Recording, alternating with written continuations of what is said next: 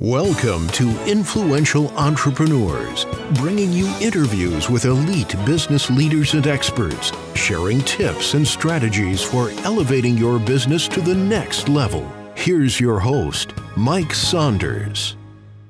Hello and welcome to this episode of Influential Entrepreneurs. This is Mike Saunders, the Authority Positioning Coach. Today we have back with us Lee Knoll, who's the managing partner of Knoll & Company, your next generation CPA firm. Lee, welcome back to the program. Hi, Mike.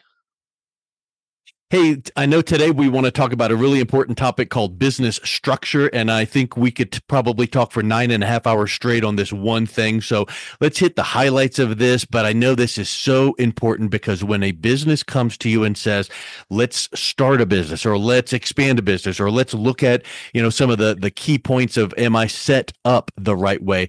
Business structure really is the first place to look. So first of all, let's define what is business structure. Business structure is any type of entity that you decide to operate on, with whether it's a corporation, LLC, partnership, or just a sole proprietorship. Okay. So the structure. So are you just, selling your wares and you're not really set up and you didn't go to the Secretary of State? Well, that's not right. But, what do you choose? And let's start at the beginning. I would assume that you start as, if you're a smaller business, you start as a sole proprietorship, right? Not necessarily now. You can actually start as a single member LLC. Okay. And that's probably and again, if you start as a single member LLC, it's for tax it's like a sole proprietorship. So you don't have to be a sole proprietorship to start an LLC. It's if you have a name you want to operate on, because if you have a name, you have to register the name with the Secretary of State anyway. Doing business as name.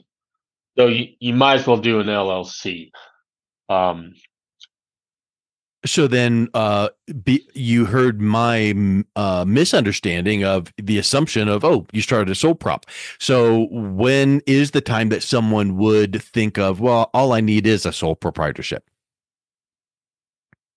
If it's really just really, really small business and they're not really doing it for much profit at all and not really trying to make it a business per se.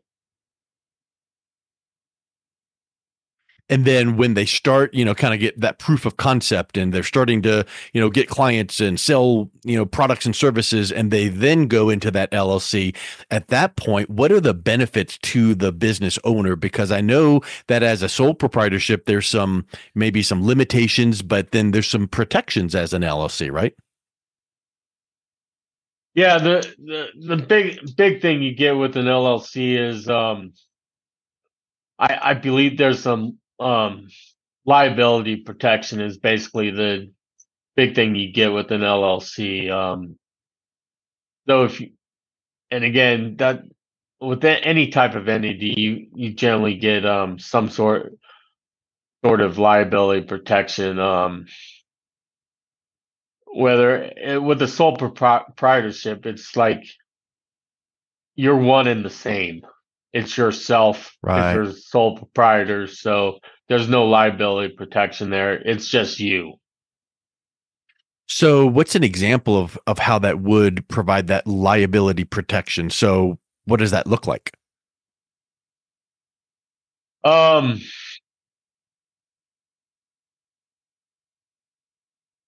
it just makes it harder for, I guess,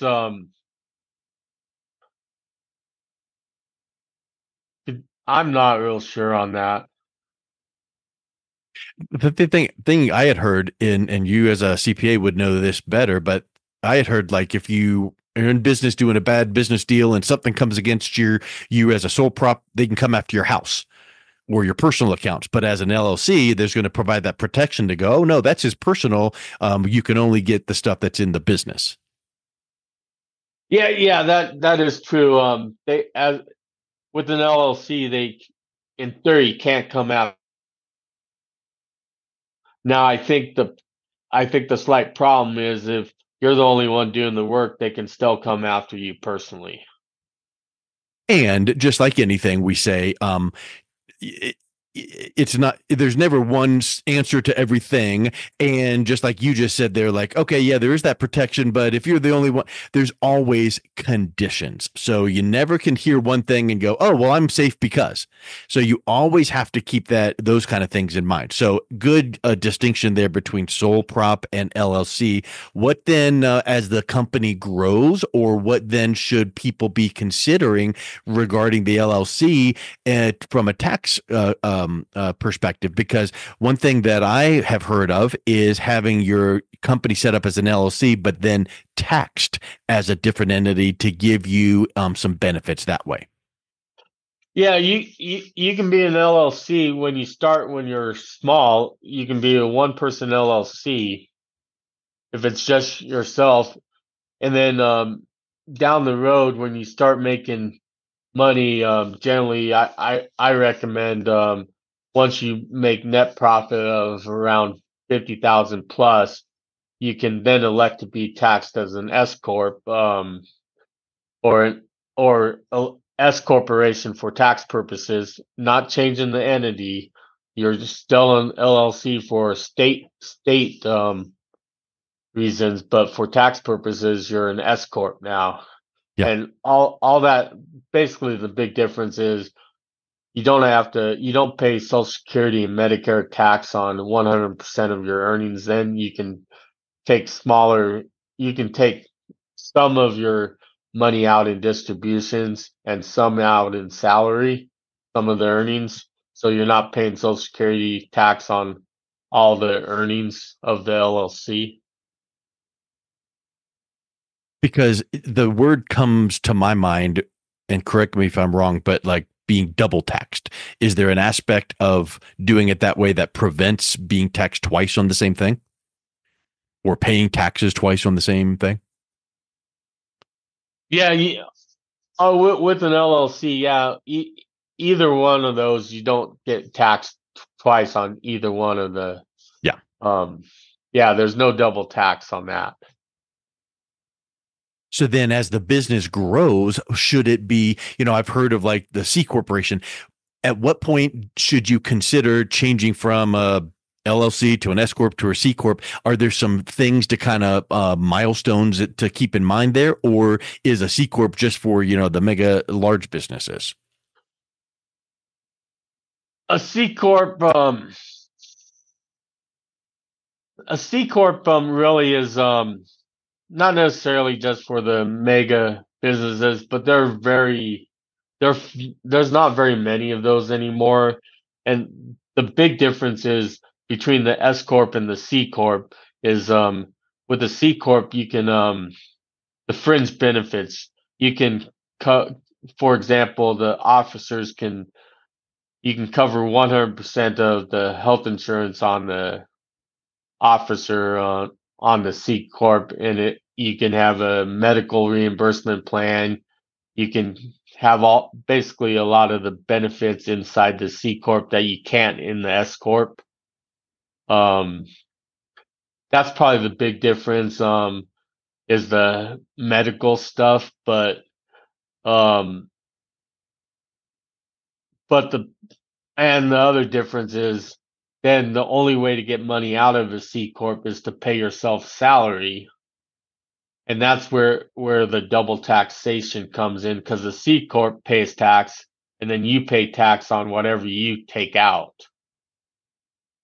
So the C corp Oh, does pay double tax. You can pay double tax with the C corp. And that's okay. really why there's not that many C corps anymore once they came out with the S corps.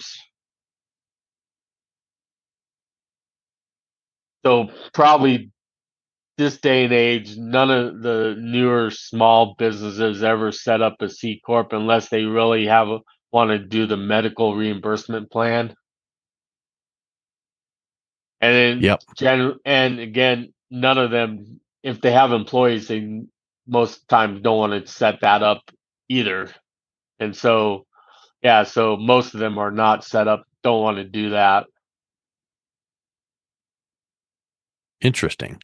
And I know I say this a lot of times, but it really bears repeating. There is never one solution to every single person that is set up, because everyone is different. And so, should you be a LLC taxed as, or should you be a plain LLC or C corp?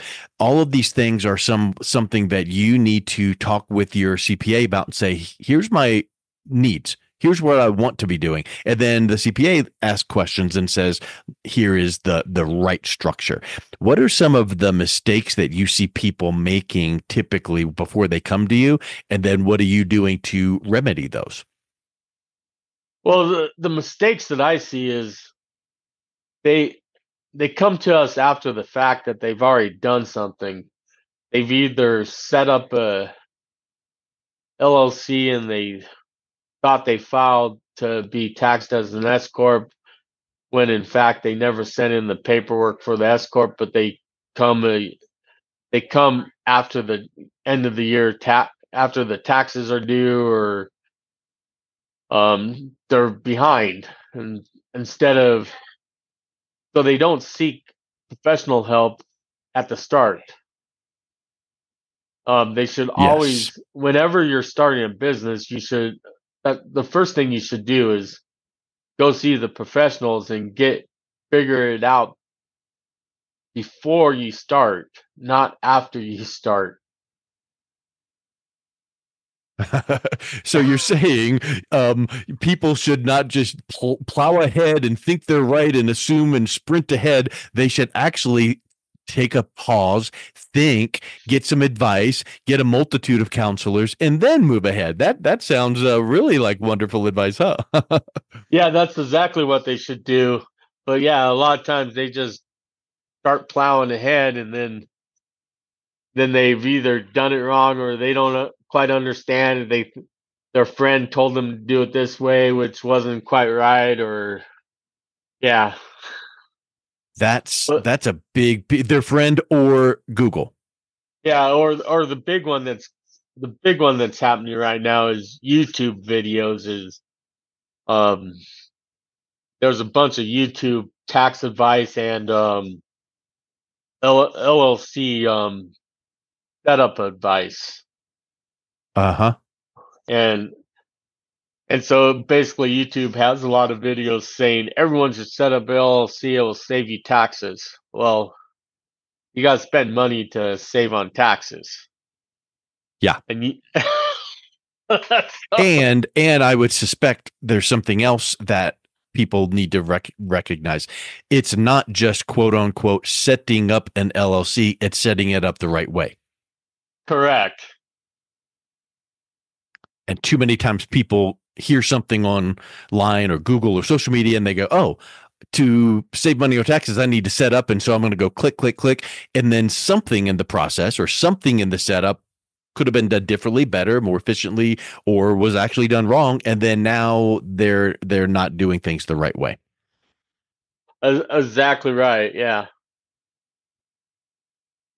So having someone that you can trust is just critical. I think that is really, really powerful to keep in mind. So with business structure, you want to do it upfront and do it the right way with the right advice. Well, Lee, what if someone sets up their structure? Should there be a time where 5 years down the road there could be a change to the structure that would benefit them? What should they be watching for to ask their CPA, should I make a change? Or is it once you've set it up the right way, then you can forget about it? How does that work? Yeah, you can always change the structure down the road if you need to.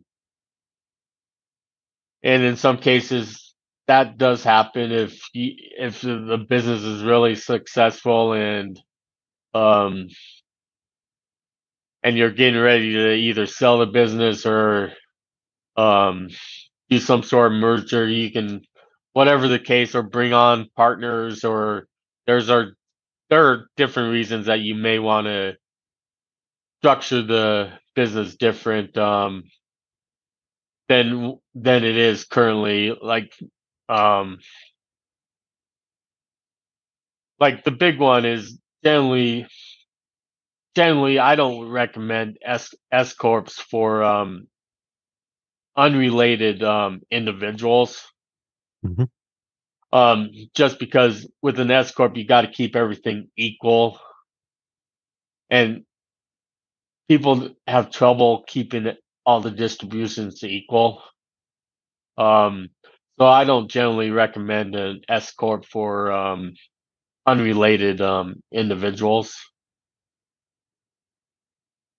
But there's ways to get around that. Like you can have for example, you can have an S corp own the LLC. So you may have three S corps own a LLC. Um, so that's one way to. So the main LLC is the business operating unit, whereas the S corps are um, the individuals that actually own the LLC, but Yeah. their S corps own it. So there's ways around it. So there, yeah, down the road, yeah, you may want to change the structure a little, um, depending on the circumstances. Yeah. So again, you don't blindly set it and forget it. You get qualified help.